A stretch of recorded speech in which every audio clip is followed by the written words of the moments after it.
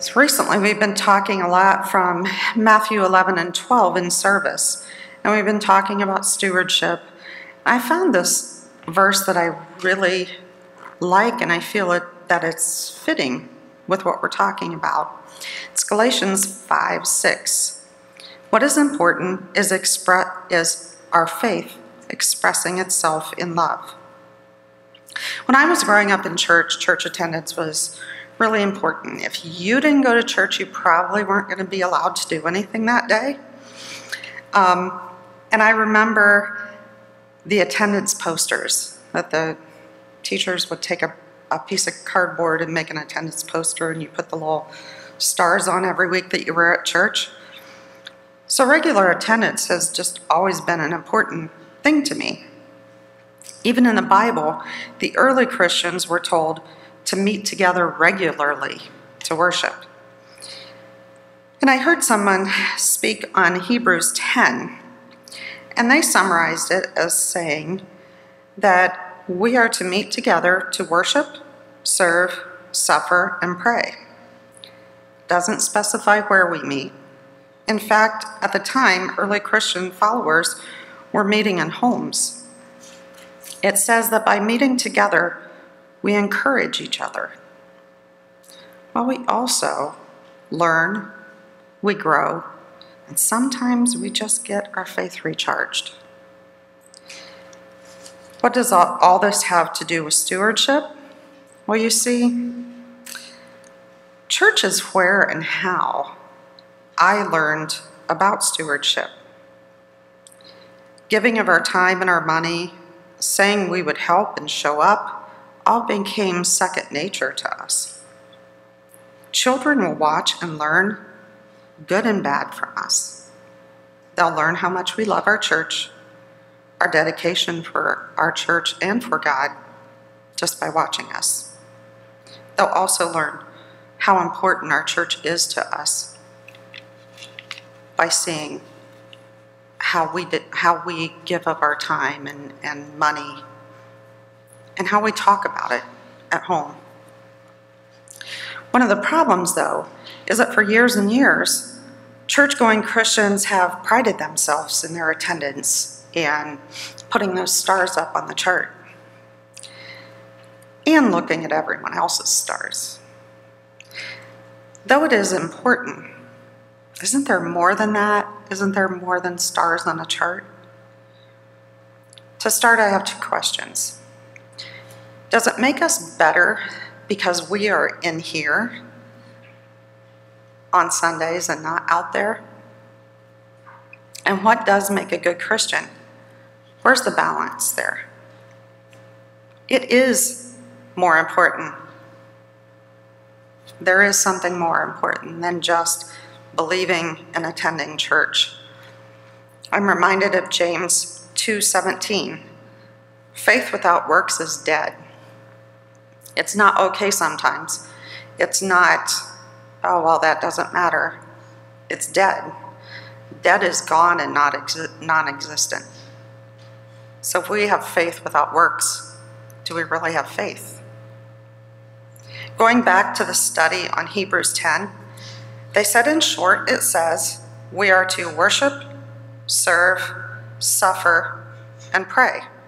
And yes, it did say suffer. So I went and I read it just to see exactly what it was talking about. Early Christians really did struggle and suffer. And Christians throughout the world and other countries are still doing that. Well, we can worship in here. We can pray in here. Sometimes even serve in here. Occasionally we can suffer loss in here together. I'm not sure we really do suffer in here. At times, the early Christians were imprisoned and beaten and much more. We don't have to do that here in this country, though. So maybe we do need to go out there to really see what suffering is about. Out there, within a mile, maybe two at the very most, there's a person who is struggling to figure out if they really just fit in. They feel they don't belong anywhere, and they wonder if they really matter at all. There's a struggling parent who may have worked midnight shift last night and won't get much sleep today. They could just use our encouragement and our help. There's an elderly person who can't drive anymore. They're really lonely and they would love to get out of the house. Even more, there are the working poor that work really hard but have had to struggle to feed their children and afford appropriate child care, especially in the summertime when school's out. And they love and want for their children just like we do. There are children that don't have beds to sleep on. Some parents will allow their children to sleep on a couch or a futon while they sleep on the floor or in a beanbag. I met this dad last year. And the family who can't afford to go to the laundromat, they wash all their clothes, their towels, their bedding, everything that they need to wash in the bathtub and hang it to dry. And their children are always clean and neat. You would never know. Unfortunately, or maybe fortunately, I met this family last year also. And yes, there are several homeless people, more than we'd really like to know about. Woke up within walking distance of this church this morning, and it's pretty cold out there. Are we better than those people because we're in here, or are we just more blessed? So we sit in our churches every Sunday, putting our stars on our chart, and feeling all good about ourselves. Yet as people, we find ourselves criticizing the music, the sermon, a child's behavior, or someone's outfit. And instead of working together, sometimes all we can do is bicker. So are we better? You see, if after we worship, we praise God and we pray, we don't take it out there where the suffering is, what kind of Christians are we anyway? Where would Jesus be? In here or out there? And why? Why aren't we inviting all those people in here to love them like Jesus would have done? I was at a Beth Moore conference right after the hurricane in Texas, and she's from Houston. She talked about being one of the lucky ones and feeling really blessed that they really didn't have any significant damage. Yet she felt guilty. She started asking God, why? Why me? Why us? Why did we deserve this? And after they talked and they prayed, they decided that maybe, just maybe, they were saved from disaster not because they were better, but because they would go out and help others. With great blessing comes great responsibility. Are we better or are we more blessed? To be a true blessing to other people, it has to start in our heart, recognizing our own blessings, not fussing about what we don't have, fussing about what we can't afford, or how much money we don't make. We all woke up inside this morning. We have a bed, we have clean clothes, and we have food. And if there's anyone here that doesn't apply to, then you and I need to talk later. You see, we need to allow that realization of our blessings to really sink in. Thank God and praise God, and then humble ourselves. Humble ourselves to the one true and only God. Then it's easy. We just let God's love run out onto other people through us. Again, Galatians 5:6. What is important is faith, expressing itself in love. So what does this have to do with stewardship? How do we do this? What does it look like? Well, sometimes it's a little like foster care. And I was thinking about this with Stephen and Tara and with our son Ryan. Loving others is sometimes opening our heart to being very vulnerable and the possibility of being hurt. We have 4 ministries here right now. That is part of stewardship, is that we participate. We show financial and physical support, and then we just plain are excited about it. Who wants to be part of a ministry that no one's excited about? I don't. With Matt 1128, we're still raising the money to launch this ministry so that children and parents have a place to sleep. We've been told by one of the places in town that they could supply us probably 200 referrals a year. If there are 4 or 5 shelters in this community, that's a lot of people. So we need to make sure that we're prepared for at least 200 people. So that's why we've been working really hard to raise the money and be on our feet before we get those referrals. And as we promote this, though, we should all know what Matthew 11:28 says, because people are going to say, what does that mean? Matthew 11:28, come to me, all who labor and are heavy laden, and I will give you rest. Food for home will assure that children in our very own community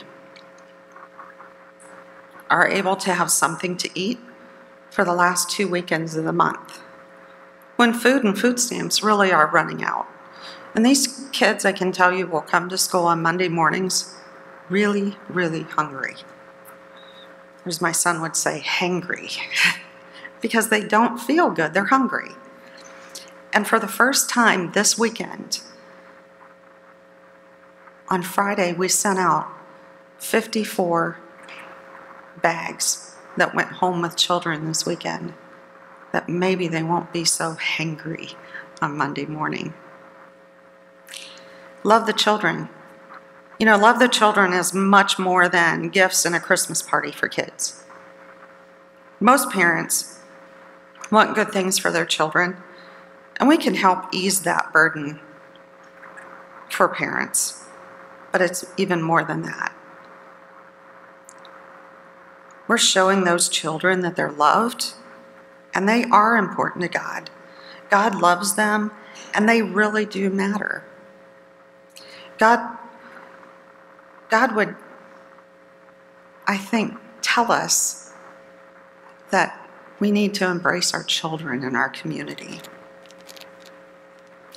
Some of them may have not ever have seen any kind of celebration like that except on television. So we're not only sharing God's love, but giving them also a positive experience in a church environment. Last but certainly not least, our local international missions. We know that God's love flows all over the world. Now, this congregation alone can't save the world, but I think we can make a world of difference for a few people. Think about this. Think about the lives that we have touched this year. There were 2 families that this church helped with Impact Massillon. We've sent donations in baby bottles to pregnancy support. We had Blanket Sunday, and we sent donations to buy blankets that go all over the world to be used for much more than just blankets. We made health kits, supplies, and sent money for disaster relief. And through our connections with an orphanage in Lakai, Haiti, hopefully We've made a difference for approximately 26 children that live there. But for us, when we're in these situations and when we have these experiences, the world becomes just a little bit more real to us. These personal experiences change our lives. They change our views of what true poverty really is and help us to understand people's needs. Help us understand the power of love and God in such places. It reminds me how truly blessed we all are, if only that the fact that we were born in the United States. The more we step out there, the more we grow, the more our faith grows. We have tried to get involved in several different ministries over the last few years, and it seems like the thing that touches us the most and gets us the most involved are families and children. That's a wonderful place to start, and very needed. We're not all strong enough, or for that matter, we're not all called to do foster care, to run organizations that help the needy, or even to go on mission trips. But I tell you, we are all called to love our neighbors here, to love our neighbors far away. Reread Galatians 5:6 and James 2:17. We need to do more than carry a title of Christian. We need to do something, and we need to love people. If we come together first as a church community that meets regularly and worships, serves, suffers, and prays together, then we can, on a larger scale, become a community of believers with other churches and Christians in our community and throughout the world. We will make a difference for a few people in the world. You never know which one of those people is going to go out and help others in a big way. I learned something yesterday. One of the children that several years ago was adopted from Haiti by Vonda. And Vonda came here and spoke one time. And I can't believe it's been 8 years ago, but she adopted a boy and girl from Haiti. And the girl is Christy Love. Last year, she found out that the orphanage she came from was having a lot of trouble. And she wanted to do something to help. And at the orphanage, they tell them it's their birthday, but they don't celebrate birthdays. The only celebration they can afford is Christmas, and they celebrate Jesus' birthday. And they may each get a gift. But that's a day of fun. They forget just what their conditions are, and they celebrate Jesus' birth. So she decided she would do something so that she could provide Christmas for the other children that are still in the orphanage, because she didn't think they were going to get a Christmas. This girl at 17 was doing everything she could to earn money, including getting old furniture off the side of the road that people were throwing out, and she would refinish it and sell it. People started giving her things to refinish and sell, and she earned several $1,000s that she gave back to the children that were still living where she came from. That says a whole lot. You just never know when you help somebody what they're going to step out and do later. And taking care of this church is an important thing. It is an important part of our stewardship. But taking care of this church is for the purpose of carrying out God's missions, not making us comfortable, It's for putting our faith to work loving other people. We need to surrender to God all that we have. And sometimes our own will is the hardest thing to surrender. Entering every decision in prayer and faith, saying have your own way, that's a hard thing to do sometimes. He'll guide us, though, if we trust him. The one thing that we have to do, though, is we need to stop wanting it done our way, because we've always done it that way before. We have to do things God's way. What is important is our faith expressing itself in love. And how are we going to step out and do that? How are we going to love others